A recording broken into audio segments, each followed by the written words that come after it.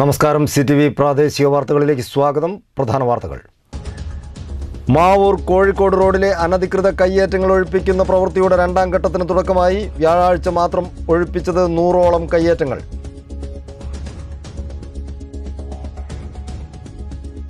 കാരശ്ശേരി ഗ്രാമപഞ്ചായത്തിലെ ചുണ്ടത്തുംപൊയിലിൽ tar mixing യൂണിറ്റിന് അനുമതി നൽകിയ പഞ്ചായത്തിന്റെ നടപടിക്കെതിരെ പ്രതിഷേധം. UDF അംഗങ്ങൾ ഭരണസമിതി യോഗം ബഹിഷ്കരിച്ചു.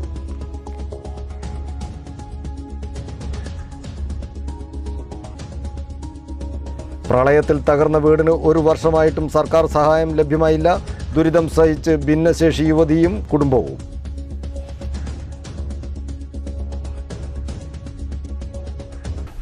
വിശദമായ വാർത്തകളിലേക്ക്. കോഴിക്കോട് മുതൽ മാവൂർ വരെയുള്ള റോഡിലെ അനധികൃത കയ്യേറ്റങ്ങൾ ഒഴിപ്പിച്ച് പൊതുമരാമത്ത് വകുപ്പ്. ഇതിന്റെ ഭാഗമായി മെഡിക്കൽ കോളേജ് മുതൽ മാവൂർ അങ്ങാടി വരെ റോഡരികുകളിൽ കെട്ടിപ്പൊക്കിയ അനധികൃത ഷെഡുകളും മറ്റും പൊളിച്ചു നീക്കി. നടപടി വരും ദിവസങ്ങളിലും തുടരുമെന്ന് അധികൃതർ വ്യക്തമാക്കി. കോഴിക്കോട് മുതൽ മാവൂർ വരെയുള്ള റോഡിൽ മെഡിക്കൽ കോളേജ് മുതൽ ചെറുപ്പ വരെയുള്ള ഭാഗത്തെ കയ്യേറ്റമാണ് കഴിഞ്ഞ ദിവസം പൊതുമരാമത്ത് വകുപ്പ് അധികൃതർ ഒഴിപ്പിച്ചത്. രണ്ടാം ഘട്ടമായി തെങ്ങിലക്കടവ് മുതൽ മാവൂർ അങ്ങാടി ജംഗ്ഷൻ വരെയുള്ള കയ്യേറ്റങ്ങളാണ് പൊതുമരാമത്ത് ഉദ്യോഗസ്ഥർ പൊളിച്ചു നീക്കിയത്. റോഡരികിലെ അനധികൃത ഷെഡുകളും കച്ചവട സ്ഥാപനങ്ങളും അടക്കം 100ഓളം കയ്യേറ്റങ്ങളാണ് തൊഴിലാളികളെ ഉപയോഗിച്ച് പൊളിച്ചു മാറ്റിയത്. ചിലത് ഷെഡ് ഉണ്ടാക്കിയവർ തന്നെ പൊളിച്ചു മാറ്റുകയായിരുന്നു. ഒഴിപ്പിക്കുന്നത് തടയാൻ ചിലരിൽ നിന്നും ശ്രമമുണ്ടായെങ്കിലും അധികൃതർ ശക്തമായ നിലപാടെടുത്തതിനാൽ പിന്തിരിയുകയായിരുന്നു. തടയുന്നവർക്കെതിരെ ജാമ്യമില്ലാ വകുപ്പ് പ്രകാരം കേസെടുക്കുമെന്ന് ഉദ്യോഗസ്ഥർ മുന്നറിയിപ്പ് നൽകി. പൊതുമരാമത്ത് വകുപ്പിൻ്റെ റോഡുകളിൽ ഇങ്ങനെ കച്ചവട സ്ഥാപനങ്ങൾ കൂടി വരുന്ന ഒരു സാഹചര്യത്തിലാണ് കേരള മൊത്തമായിട്ട് ഇങ്ങനെ ഒരു ഡ്രൈവ് ഗവൺമെൻറ് തീരുമാനിച്ചുണ്ടായിട്ടുള്ളത്. അതിൻ്റെ കോഴിക്കോട് സൗത്ത് സെക്ഷൻ്റെ കീഴിലുള്ള ഈ റോഡുകളിൽ ഇതാണിപ്പോൾ കഴിഞ്ഞ ദിവസമായിട്ടും ഇന്നായിട്ട് ചെയ്തുകൊണ്ടിരിക്കുന്നത്. ബാക്കി സ്ഥലങ്ങളിൽ തുടർന്ന് എടുത്തുകൊണ്ടിരിക്കും. സ്ഥിരം കെട്ടിടങ്ങളുടെ അനധികൃത ഏച്ചുകെട്ടലുകളും അടുത്ത ഘട്ടത്തിൽ പൊളിച്ചു മാറ്റും. ഒഴിപ്പിക്കൽ നടപടിക്ക് assistant engineer CT Prasad, overseer N Sally, driver K Manoj തുടങ്ങിയവർ നേതൃത്വം നൽകി. News bureau, Mavoor. കാരശ്ശേരി പഞ്ചായത്തിലെ ചുണ്ടത്തുംപൊയിലിൽ ടാർ മിക്സിംഗ് യൂണിറ്റിന് അനുമതി നൽകിയ ഗ്രാമപഞ്ചായത്ത് ഭരണസമിതിയുടെ നിലപാടിൽ പ്രതിഷേധിച്ച് UDF അംഗങ്ങൾ ഭരണസമിതി യോഗം ബഹിഷ്കരിച്ച് ഇറങ്ങിപ്പോയി. നാട്ടുകാരുടെയും വിദ്യാഭ്യാസ സ്ഥാപനങ്ങളുടെയും പരാതികൾ അവഗണിച്ചാണ് അനുമതി നൽകിയതെന്ന് UDF നേതാക്കൾ ആരോപിച്ചു. അന്തരീക്ഷ മലിനീകരണവും വിദ്യാർത്ഥികളുടെ ഉൾപ്പെടെയുള്ള ആരോഗ്യ പ്രശ്നങ്ങളും മറ്റു വെല്ലുവിളികളും ചൂണ്ടിക്കാട്ടി നാട്ടുകാരും വിദ്യാഭ്യാസ സ്ഥാപനങ്ങളും നൽകിയ പരാതിയടക്കം അവഗണിച്ചാണ് കാരശ്ശേരി ഗ്രാമപഞ്ചായത്തിലെ ചുണ്ടത്തുംപൊയിലിൽ ഹോട്ട് ടാർ മിക്സിംഗ് യൂണിറ്റ് ആരംഭിക്കാൻ പഞ്ചായത്ത് ഭരണസമിതി അനുമതി നൽകിയത്. ജനങ്ങളെ വെല്ലുവിളിച്ച് ആരോഗ്യ പ്രശ്നങ്ങൾ കണ്ടില്ലെന്നടിച്ച് കുത്തക മുതലാളിമാർക്ക് അനുകൂല നിലപാട് കൈക്കൊണ്ടതിൽ പ്രതിഷേധിച്ച് UDF അംഗങ്ങൾ പഞ്ചായത്ത് ഭരണസമിതി യോഗത്തിൽ നിന്ന് ഇറങ്ങിപ്പോയി. പരാതികൾ ചർച്ച ചെയ്യാൻ പോലും തയ്യാറാവാതെ നേരത്തെ തീരുമാനിച്ചുറപ്പിച്ച ശേഷം കേവലം അജണ്ടയിൽ ഉൾപ്പെടുത്തുക മാത്രമായിരുന്നുവെന്ന് UDF ആരോപിച്ചു.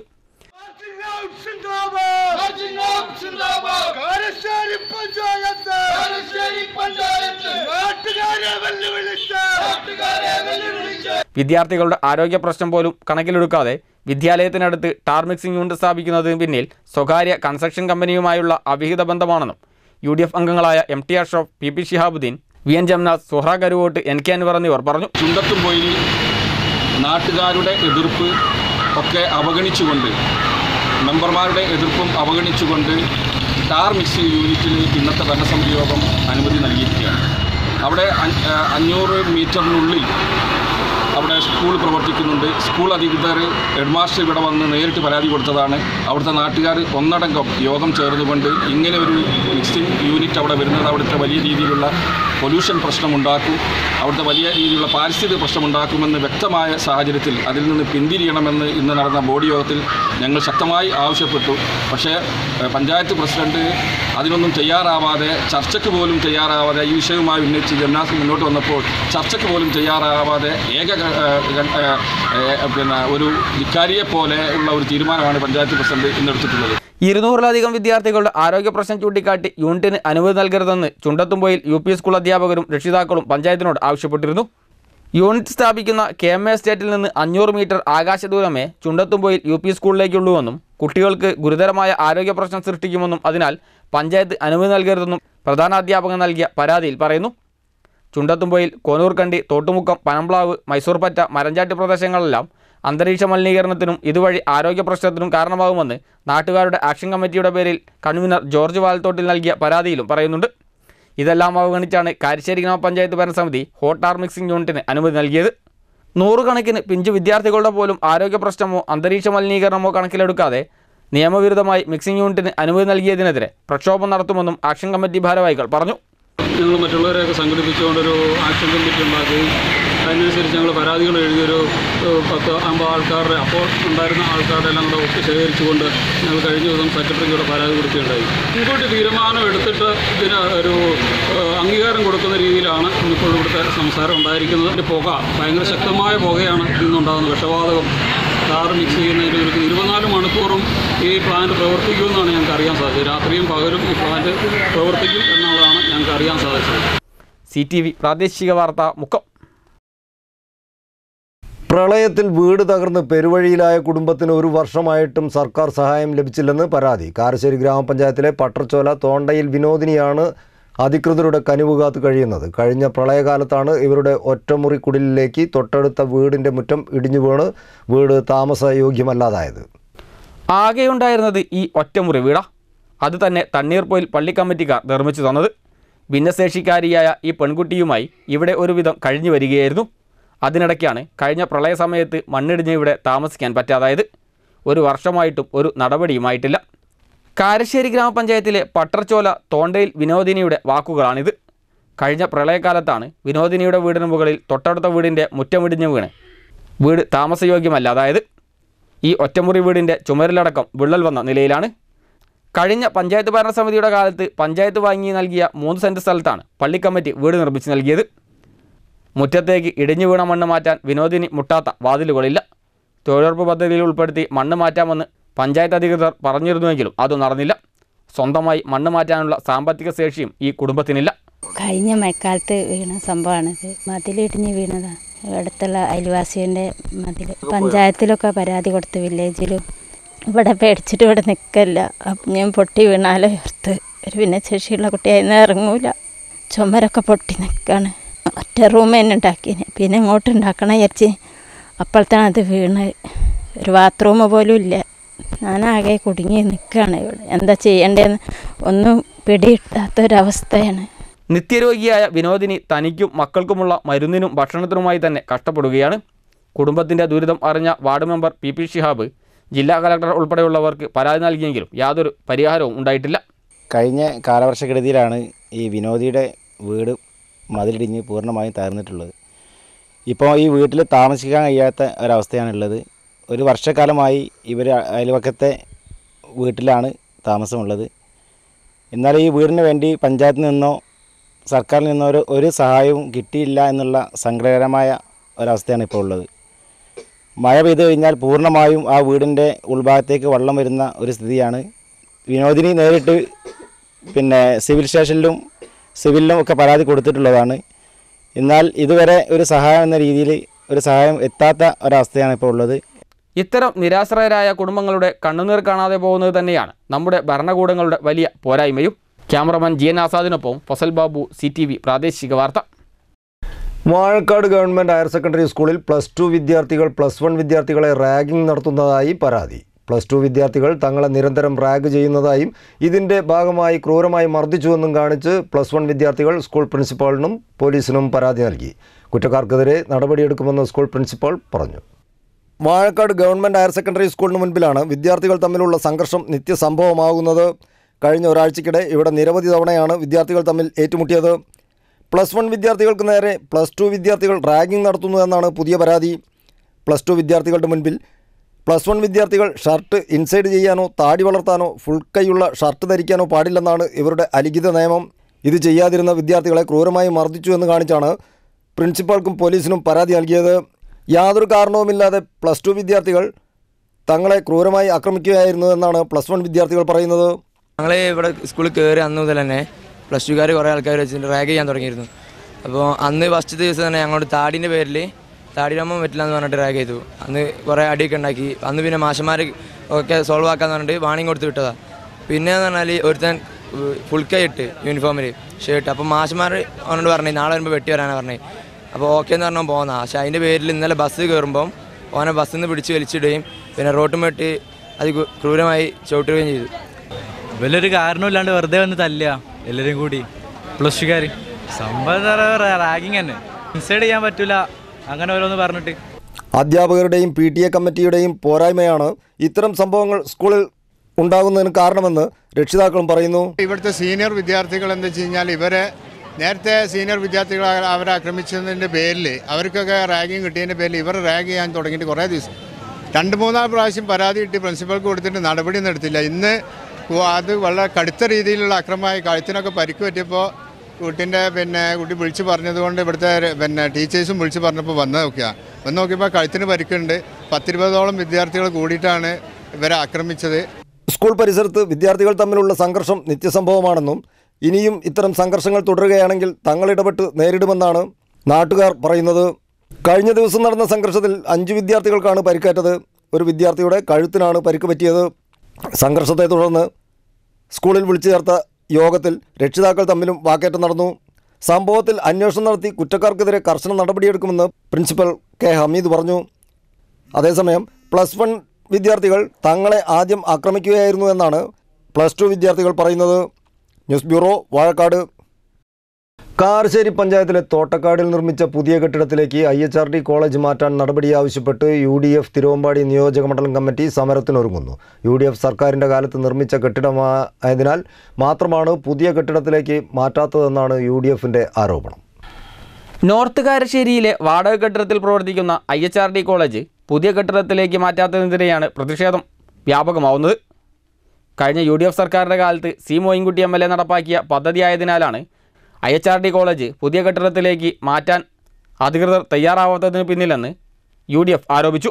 ആന്തൂർ ബാധ കാരശ്ശേരി പഞ്ചായത്ത് പ്രസിഡന്റിനെ ബാധിച്ചിട്ടുണ്ടെന്നും എത്രയും വേഗം കോളേജ് പുതിയ കെട്ടിടത്തിലേക്ക് മാറ്റാൻ വേണ്ട നടപടികളിലേക്ക് കടന്നില്ലെങ്കിൽ സമരം UDF നിയോജകമണ്ഡലം കമ്മിറ്റി ഏറ്റെടുക്കുമെന്നും മുക്കത്ത് ചേർന്ന UDF തിരുവമ്പാടി നിയോജകമണ്ഡലം കമ്മിറ്റി യോഗത്തിൽ തീരുമാനമായി. വാടക കെട്ടിടത്തിൽ വിദ്യാർത്ഥികൾ അനുഭവിക്കുന്ന യാതന മനസ്സിലാക്കി കാരശ്ശേരി പഞ്ചായത്തിലെ തോട്ടക്കാടിൽ ഒരു കുടുംബം സൗജന്യമായി നൽകിയ സ്ഥലത്ത് 2.5 കോടി രൂപ ചെലവഴിച്ച് ഉമ്മൻചാണ്ടി സർക്കാർ നിർമ്മിച്ച കെട്ടിടമാണ് 3.5 വർഷമായി ഉപയോഗശൂന്യമായി കിടക്കുന്നതെന്നും ഇതിന് ഉടൻ പരിഹാരം കാണണമെന്നും യോഗം ആവശ്യപ്പെട്ടു. യോഗം മുസ്ലിം ലീഗ് സംസ്ഥാന സെക്രട്ടറി CP ചെറിയ മുഹമ്മദ് ഉദ്ഘാടനം ചെയ്തു. നിയോജകമണ്ഡലം ചെയർമാൻ MK എലിയാസ് അധ്യക്ഷനായി. KT Mansoor, CK Kasim, മെൽമ George, KV Abdurahman, Sunny Koodaranji, Roy Murikkoli, Yunus Puthalath, CM Muhammad തുടങ്ങിയവർ സംസാരിച്ചു. News bureau, Mukkam. സ്വന്തം അക്കൗണ്ടിൽ നിന്ന് മറ്റൊരു അക്കൗണ്ടിലേക്ക് പണം മാറ്റുന്നതിന് ഫെഡറൽ ബാങ്കിൽ അമിത ചാർജ് ഈടാക്കുന്നതായി പരാതി. ചേന്നമംഗലൂർ സ്വദേശി മൻസൂറാണ് പരാതിയുമായി മാധ്യമങ്ങൾക്ക് മുന്നിലെത്തിയത്. സ്വന്തം അക്കൗണ്ടിൽ നിന്ന് മറ്റൊരു അക്കൗണ്ടിലേക്ക് പണം മാറ്റുമ്പോൾ ഹാൻഡ്ലിംഗ് ചാർജ് എന്ന പേരിൽ ഫെഡറൽ ബാങ്ക് മറ്റു ബാങ്കുകളെ അപേക്ഷിച്ച് അമിത ചാർജ് ഈടാക്കുന്നു എന്നാണ് പരാതി. കായലം ഊർക്കടവിൽ പ്രവർത്തിക്കുന്ന ഹയാത്ത് ഏജൻസീസിൻ്റെ പേരിൽ ചേന്നമംഗലൂർ സ്വദേശി മൻസൂറും ഭാര്യ ഷബീന മൻസൂറും കൂട്ടായി ഫെഡറൽ ബാങ്ക് മുക്കം ബ്രാഞ്ചിൽ ആരംഭിച്ച കറണ്ട് അക്കൗണ്ടിൽ കഴിഞ്ഞ ജൂൺ മാസം 11-ാം തീയതി 2 ലക്ഷം രൂപ നിക്ഷേപിച്ചിരുന്നു. അന്ന് തന്നെ അതിൽ നിന്നും 1,47,860 രൂപ മറ്റൊരു അക്കൗണ്ടിലേക്ക് ട്രാൻസ്ഫർ ചെയ്തിരുന്നു. അതിൻ്റെ ചാർജായി 18 രൂപ ബാങ്ക് വസൂലാക്കിയതിനു പുറമെ ക്യാഷ് ഹാൻഡ്ലിംഗ് ചാർജ് എന്ന പേരിൽ 944 രൂപ കൂടി വസൂലാക്കിയെന്നാണ് പരാതി. പരാതിയുമായി ബ്രാഞ്ച് മാനേജറെ സമീപിച്ചപ്പോൾ തങ്ങൾ ചാർജ് എടുക്കുന്നതിൻ്റെ മുഴുവൻ വിവരങ്ങളും സൈറ്റിൽ ലഭ്യമാണെന്നും അത് അംഗീകരിക്കാൻ പറ്റാത്തവർക്ക് അക്കൗണ്ട് ക്ലോസ് ചെയ്യാവുന്നതാണ് എന്നുമായിരുന്നു മാനേജറുടെ മറുപടിയെന്ന് പരാതിക്കാർ പറയുന്നു. 11/6/19 2 ലക്ഷം രൂപ ഡെപ്പോസിറ്റ് ചെയ്തു. അതേ ദിവസം തന്നെ 1,47,860 രൂപ നെഫ്റ്റ് അടിച്ചു, ട്രാൻസ്ഫർ ചെയ്തു. ആ ട്രാൻസ്ഫർ ചാർജ് 18 രൂപ അവർ ഈടാക്കിയതിന് ശേഷം 944 രൂപ ക്യാഷ് ഹാൻഡിലിംഗ് ചാർജ് എന്നൊരു ചാർജ് 944 രൂപ ഈടാക്കി. അതന്വേഷിച്ചു ബാങ്കിൽ വന്നപ്പോൾ അവർ സൈറ്റിൽ കൊടുത്തിട്ടുണ്ടെന്നും അതാണ് ഞങ്ങളെ നിയമം എന്നാണ് ഫെഡറൽ ബാങ്ക് മാനേജർ പറയുന്നത്. അത് വേണമെങ്കിൽ നിങ്ങൾക്ക് ഇവിടെ നിൽക്കാം, ഇല്ലെങ്കിൽ അക്കൗണ്ട് സ്റ്റോപ്പ് ചെയ്ത് പോയിക്കോളൂ എന്നാണ് അവർ പറയുന്നത്. അതേസമയം പരാതിക്കാർ മറ്റു ബാങ്കുകളെ സമീപിച്ചപ്പോൾ സമാനമായ ഇടപാടുകൾ നടത്തുന്നതിന് കാനറ ബാങ്കിൽ 1000 രൂപയ്ക്ക് 1 രൂപ വീതവും SBIയിൽ 1 ലക്ഷം രൂപയ്ക്ക് 88 രൂപ വീതവുമാണ് ചാർജ് ഈടാക്കുന്നതെന്നും ഫെഡറൽ ബാങ്ക് ഉപഭോക്താക്കളിൽ നിന്ന് അന്യായമായി പണം ഈടാക്കുകയാണെന്നുമാണ് പരാതിക്കാർ പറയുന്നത്. ഇതേ സ്റ്റേറ്റ്മെൻറ്റുമായിട്ട് SBIയിലേക്കും കാനറ ബാങ്കിലേക്കും നമ്മൾ പോയി അന്വേഷിക്കുകയുണ്ടായി. കാനറ ബാങ്ക് എന്ന് പറയുന്നത് 1 ലക്ഷത്തിന് ചാർജ് ഈടാക്കുന്നില്ല. 1 ലക്ഷത്തിൻ്റെ മുകളിൽ വരികയാണെങ്കിൽ 1000 രൂപക്ക് 1 രൂപ എന്ന രീതിയിലാണ് അവർ ഈടാക്കുന്നത്. SBIയിൽ 1 ലക്ഷത്തിന് 88 രൂപയാണ് ചാർജ് ഈടാക്കുന്നത്. News bureau, Mukkam. കീഴ്പറമ്പ് ഗ്രാമപഞ്ചായത്തിൻ്റെ പുതിയ പ്രസിഡന്റായി കോൺഗ്രസിലെ റൈഹാന ബേബിയെ തെരഞ്ഞെടുത്തു. UDF ധാരണപ്രകാരം മുസ്ലിം ലീഗിലെ കമ്മദ്കുട്ടി ഹാജി രാജിവെച്ച ഒഴിവിലാണ് റൈഹാന ബേബി പ്രസിഡന്റായത്. കീഴ്പറമ്പ് ഗ്രാമപഞ്ചായത്ത് പ്രസിഡന്റായി കോൺഗ്രസിലെ റൈഹാന ബേബിയെ തെരഞ്ഞെടുത്തു. UDFിലെ ധാരണപ്രകാരം മുസ്ലിം ലീഗിലെ കമ്മദ്കുട്ടി ഹാജി പ്രസിഡന്റ് സ്ഥാനം രാജിവെച്ചതോടെയാണ് പുതിയ പ്രസിഡന്റായി Raihana baby അധികാരമേറ്റത്.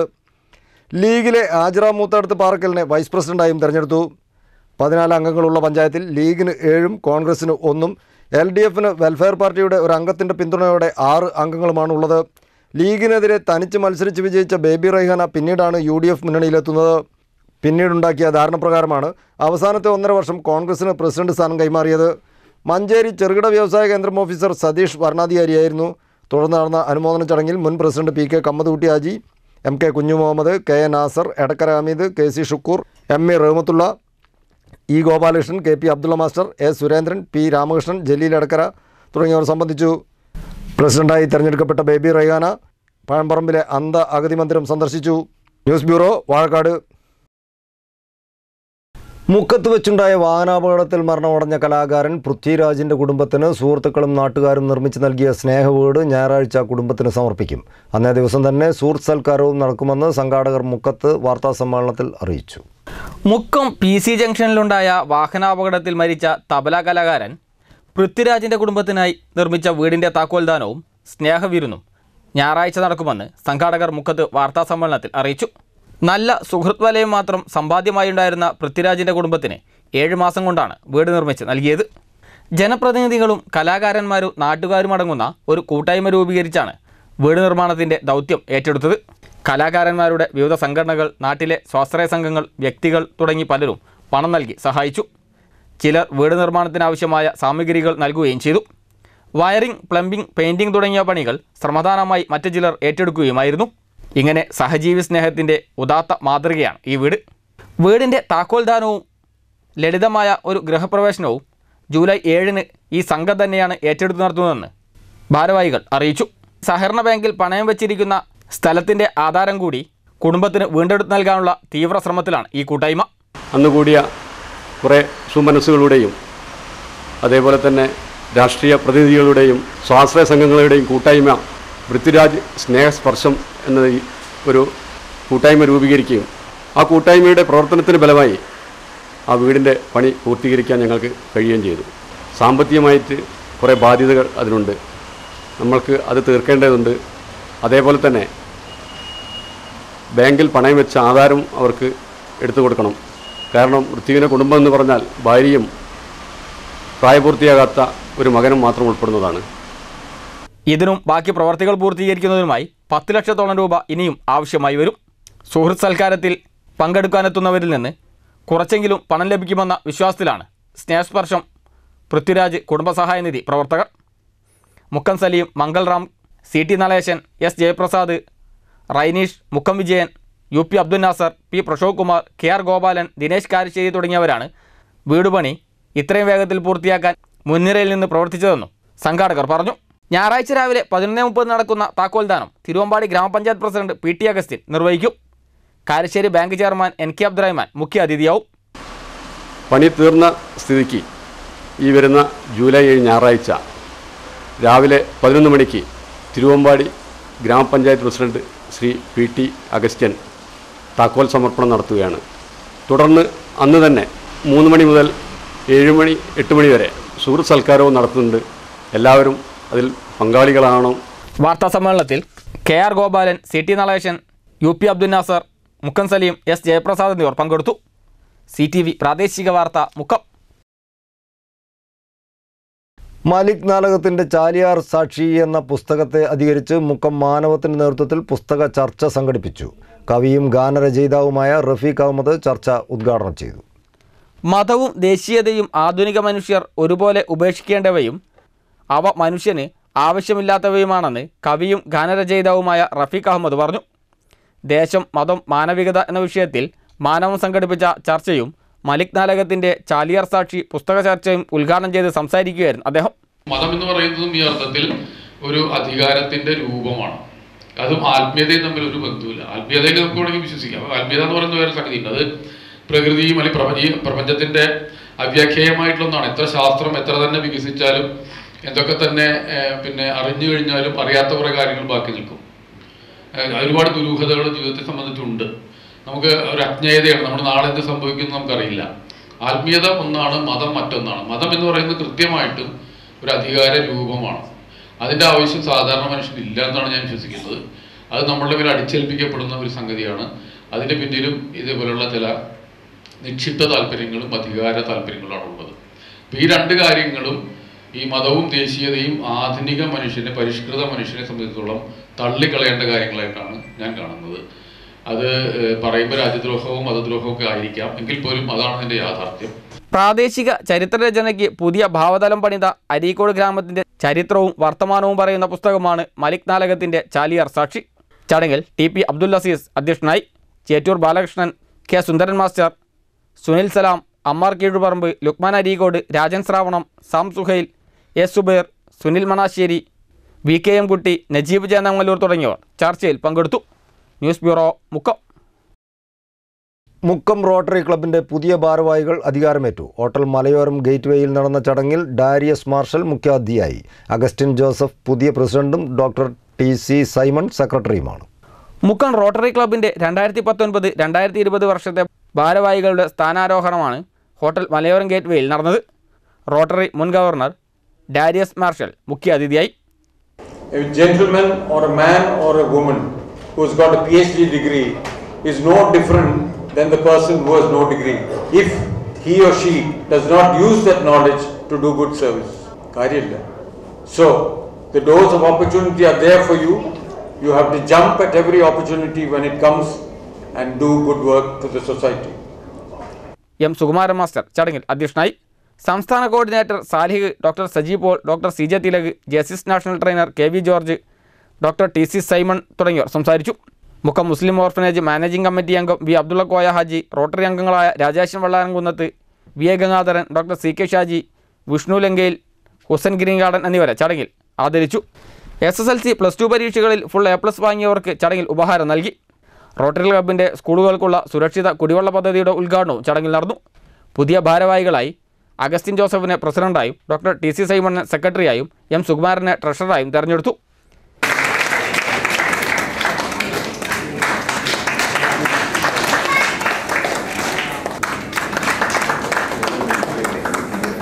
News bureau, Mukkam. അവസാനമായി പ്രധാന വാർത്തകൾ ഒരിക്കൽ കൂടി. മാവൂർ കോഴിക്കോട് റോഡിലെ അനധികൃത കയ്യേറ്റങ്ങൾ ഒഴിപ്പിക്കുന്ന പ്രവൃത്തിയുടെ 2ാം ഘട്ടത്തിന് തുടക്കമായി. വ്യാഴാഴ്ച മാത്രം ഒഴിപ്പിച്ചത് 100ഓളം കയ്യേറ്റങ്ങൾ.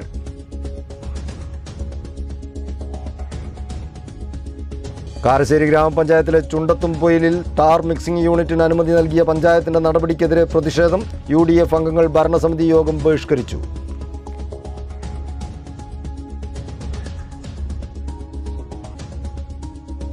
പ്രളയത്തിൽ തകർന്ന വീടിന് 1 വർഷമായിട്ടും സർക്കാർ സഹായം ലഭ്യമായില്ല.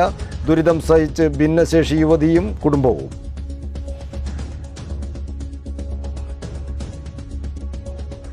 ഇതോടെ CTV പ്രാദേശിക വാർത്തകളുടെ ഇന്നത്തെ ബുള്ളറ്റിൻ ഇവിടെ സമാപിക്കുന്നു. നമസ്കാരം.